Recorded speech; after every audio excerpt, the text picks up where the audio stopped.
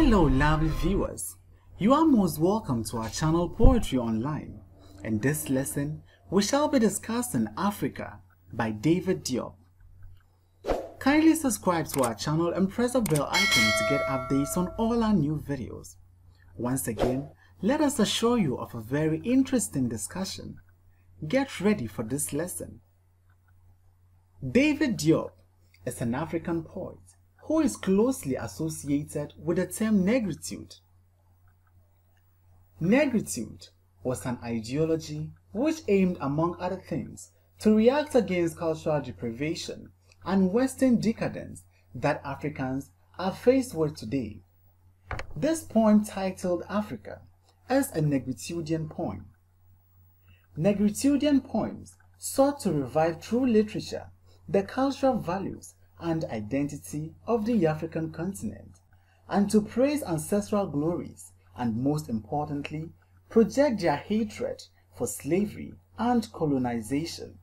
Even though the poem praises the unbreakable and unshakable spirit of the African continent, having endured slavery, colonization, and bondage for a long time, or for many years, and still remains pretty much the same. He went on to personify his mother as the African continent so as to draw our attention and force readers to reason with him and see things from his point of view by feeling sorry for his mother or Africa, or laments with him. Throughout the poem, our poetic speaker shows his disregard for slavery and colonization, and how political freedom is the solution to the many problems faced by the African continent. Let's now take a detailed analysis of the lines contained in the poem. Africa, my Africa. The poet begins the poem on a sad note by repeating Africa twice to immediately invoke in the minds of readers the story state of the African continent. The lamentation of the poem begins with Africa, my Africa. The use of the personal pronoun mine shows how dear the African continent is to our poetic speaker, and therefore any harm on the African continent will be a harm to him too. Inasmuch as he starts the poem on a sad note, he, however, is proud of his roots and exhibits his pride in blackness through the use of the word my Africa. Africa of proud warriors in ancestral savannas, Africa of whom my grandmother sings on the bank of the distant river. As we said earlier, negritudian poems praise ancestral glories, and this line clearly depicts that. The poem bemoans the lost or forgotten past of Africa. The poet first praises the warriors of Africa who eventually lost their pride and dignity to their colonial masters as a result of slavery and colonization. Remember, these warriors were converted into slaves by their colonial masters, wilting away their respect, power, dignity, and self-esteem. He also touched on an important aspect of the African culture by remarking, Africa, of whom my grandmother sings. It is worth noting that grandmothers play an important role in the transmission of culture from the older generation to the younger generation in the African continent through the telling of stories, riddles, and proverbs. Most people in the outside world know Africa for her rich stories, oral tradition, riddles, wise sayings, proverbs, and myths. However, our poetic speaker bemoans the loss of this aspect of the African tradition. The rich African heritage in Africa is lost. This line takes us back to the pre-colonial history of Africa, when Africa was still Africa and not influenced by slavery or colonization. I have never known you, but your blood flows in my vein, your beautiful black blood that irrigates the fields. The tone of the poet becomes more serious as he involves himself in the poem through the use of the first-person pronoun I. Here, he tells readers that he has never really gotten a chance to experience Africa in its raw states as he grew up in France. However, his pride in blackness is more evident in these lines.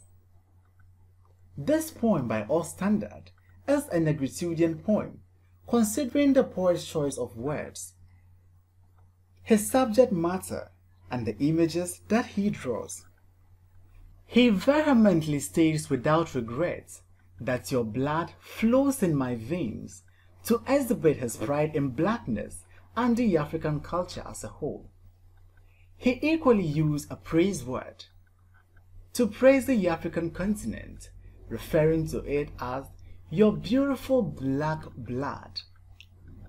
However, we are told that this beautiful black blood has been spilled to irrigate the fields. This line draws our mind back to the days of slavery, where Africans were made slaves in their own country. Some were taken to other parts of the world to work on plantation farms. Therefore, they spilled their blood to irrigate the fields. The blood of your sweat, the sweat of your work, the work of your slavery. These lines clearly present the people of Africa as hard-working. The colonial masters capitalized on this hard work to colonize and enslave them. Africa, tell me Africa, is this your back that is unbent? This back that never breaks under the weight of humiliation? The back is trembling with red scars and saying no to the whip under the midday sun. Here, we come across the brutality and unfair treatment given to Africans by the colonial masters. Here, David Diop marvels at how well the African continent has coped and endured all forms of brutalities, slavery, oppression, and bondage.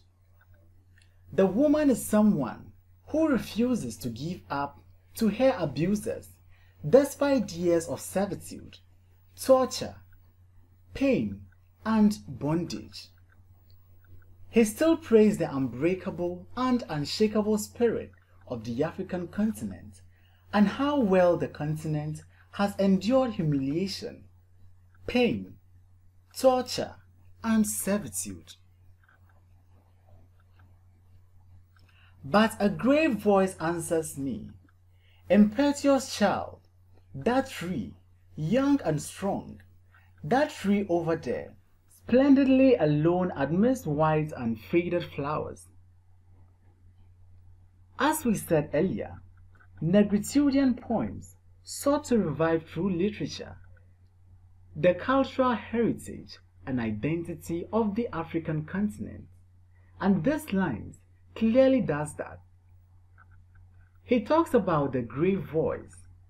This grave voice can be interpreted as the voice of wisdom, or the voice of the persona's conscience, or the persona's own conscience, that answers the poet and reassures him that rejuvenation will help to renew and redefine Africa.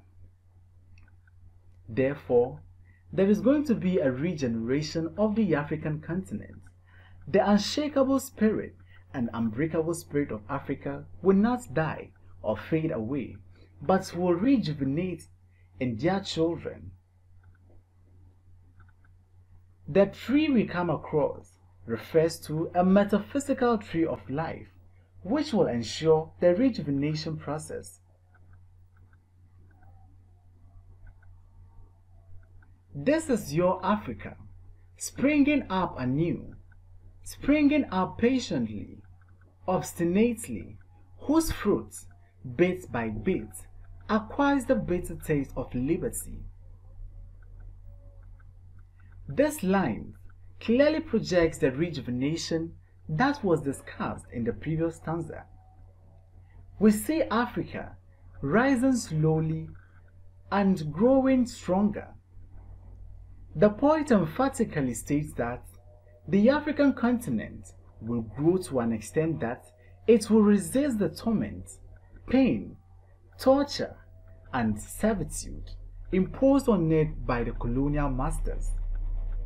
He, however, ends the poem by informing readers that the fruits of this tree, which are the children of the African continent, will attain liberty through numerous sacrifices. Therefore, political freedom and liberty is not going to be won on a silver platter. They have to wage a relentless war against servitude, against oppression, against slavery, and against colonization. Thanks for watching this video.